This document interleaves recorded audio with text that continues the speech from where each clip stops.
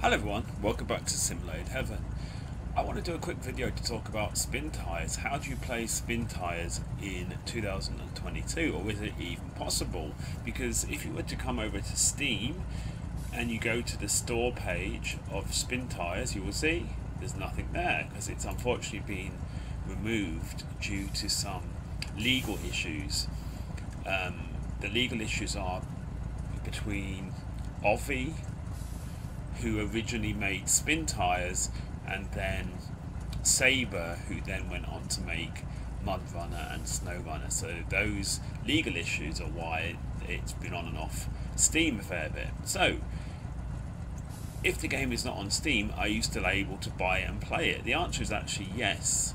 I would recommend, if you want to do that, you go to Gamersgate, because Gamersgate is a very legit store, and you can see they have the keys available, and they even have the keys for quite a few of the DLC and things like that.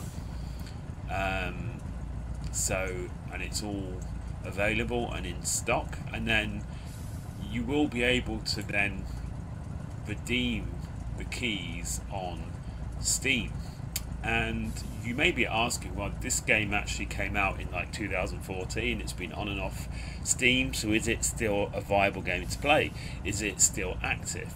Well, you can see that it still has a workshop, and when you go in that workshop, there are still actually people that are making mods. These ones are only for vehicles on the workshop, but you can see there's quite a few vehicles here that were made recently. As well as that,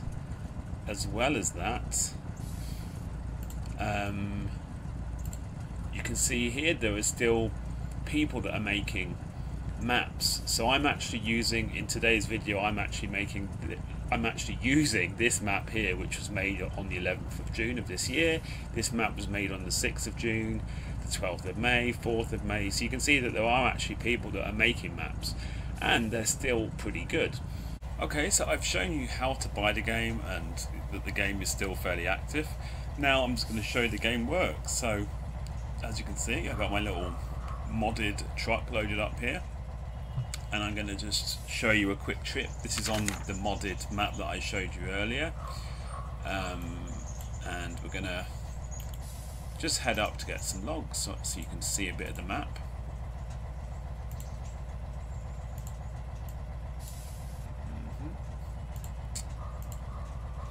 Scenic journey across most of the map. It's like from one side of the map to the other pretty much, isn't it? Okay, that's good. Okay, break off. Let's off-road.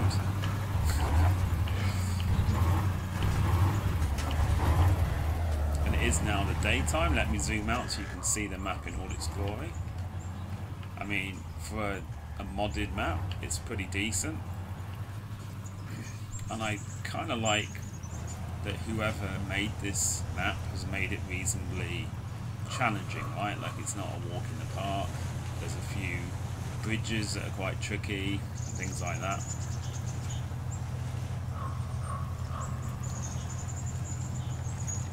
And it has that nice kind of Russian countryside vibe to it, doesn't it? Which is kind of cool. And you see that I've got my little trailer at the back, so my idea is to go and load up with some logs.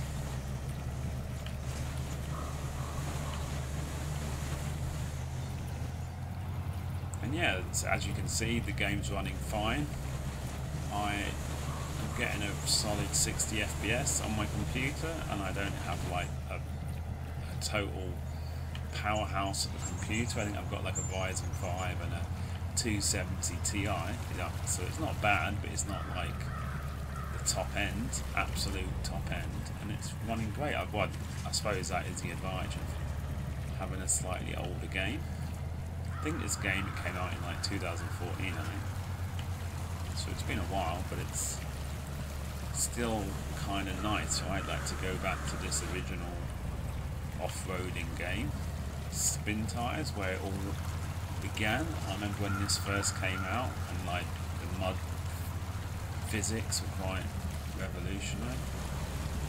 Kind of started this whole genre, didn't it?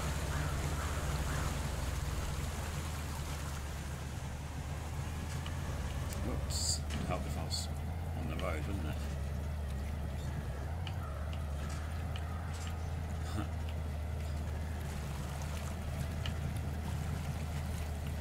Oh yeah, so this is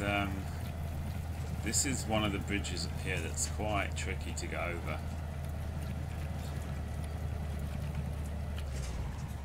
I tried it once in a big truck and I got totally stuck, so yeah, maybe I need some lighter vehicles to go over there.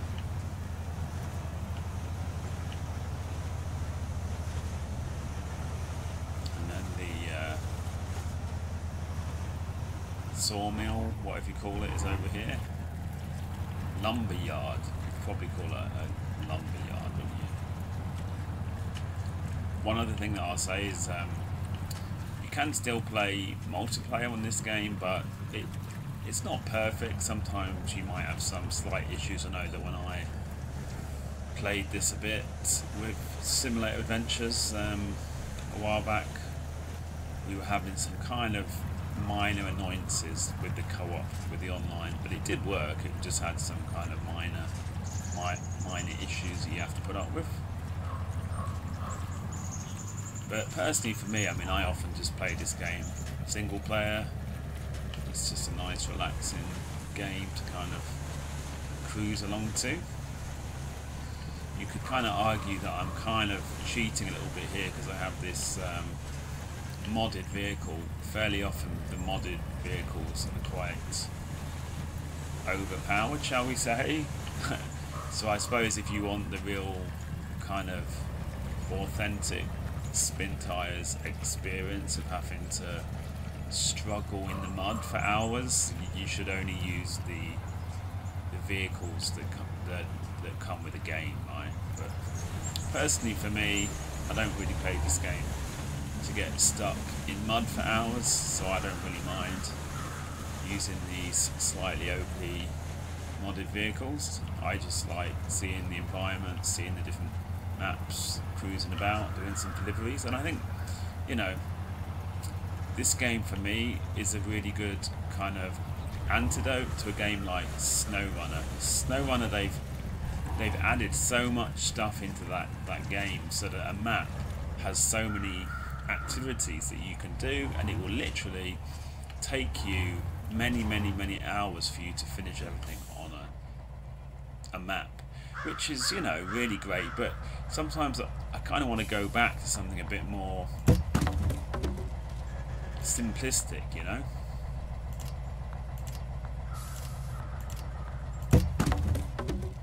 So it is kind of nice sometimes just to go back to this kind of a bit more simpler version, if you know what I mean. It's just unlock the map and then try and do the deliveries, then you're golden, you know. Okay, let's go back here to this one, do these deliveries over here. Whoops, wrong button. Okay, let's do this. So yeah, I mean, you know, I do really like SnowRunner. I play that game as well, but this game just is a good antidote. It's, you know, a bit of a hark back to a simpler style of game, really. It's probably going a bit too fast there, considering I've got loads of logs now. Never mind. You survived.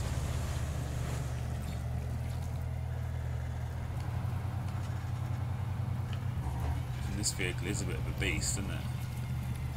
It's tearing it up.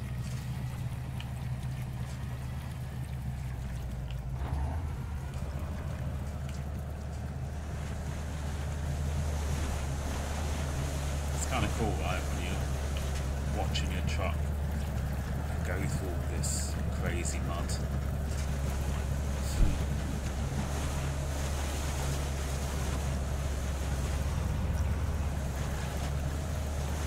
Still fairly okay for fuel. Not been able to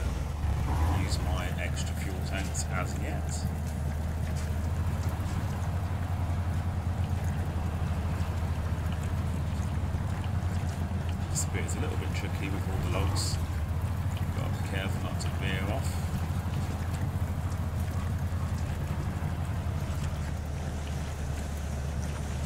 Let's zoom back out so we can enjoy the old scenery.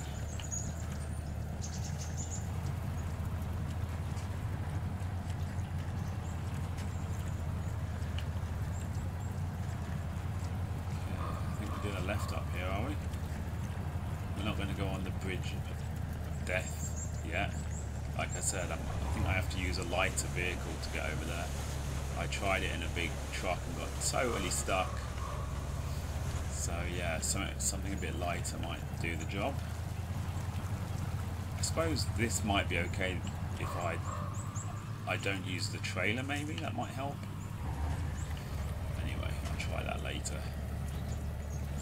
See that we got some barges in the water, so it's kind of cool.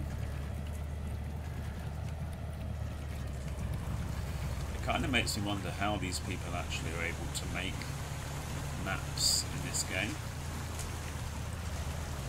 I wonder how hard it is. But certainly whoever made this map has done a good job. We've got some stuff floating in the water here. Looks like a porter cabin that's kind of seen better days. Whoops, and I'm not paying attention. Damage and logs flying everywhere. That's not good, is it?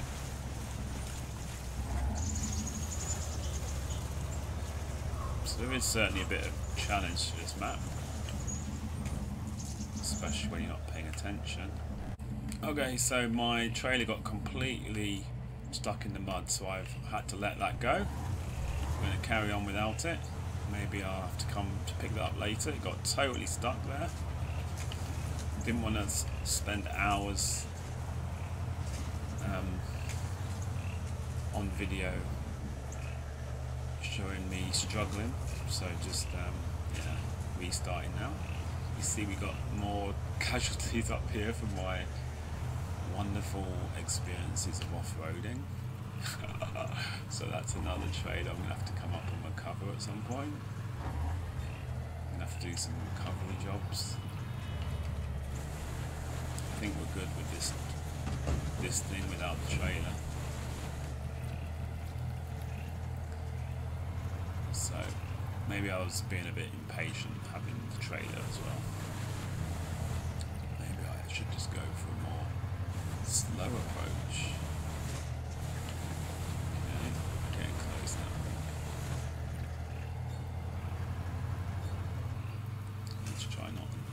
Try not to hit the fir trees randomly in the middle of the road and all that.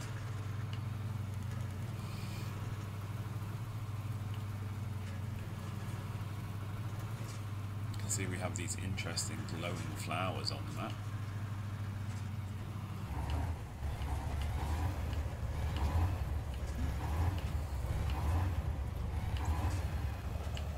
Not quite sure what's happened to my line. Oh, my line's messed up, but that's fine because it's quite easy now just for this to get to where we need to deliver the logs. Not quite as many logs as I would have hoped, but hey ho.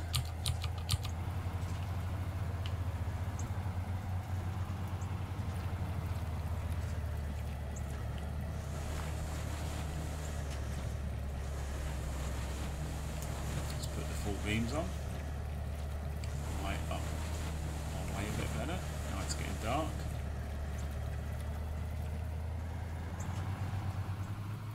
Okay, let's do some delivery. I think we can deliver here, can we? Probably not as much as I would have hoped, but anyway. Right.